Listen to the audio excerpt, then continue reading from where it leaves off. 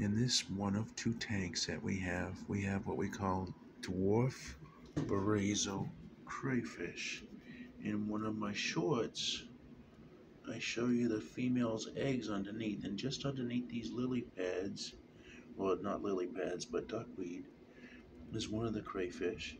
And there's a male and female in each tank, or each little thing, and this is one of our habitats that we set up for them, and I'm not sure where the male is, but this is really fun and really cool. And like I said, we got two male and females, and then we also have a river crayfish too.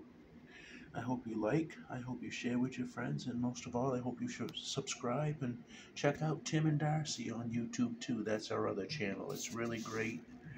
Has a lot of cool videos and up close too. So thanks for watching and have a blessed day.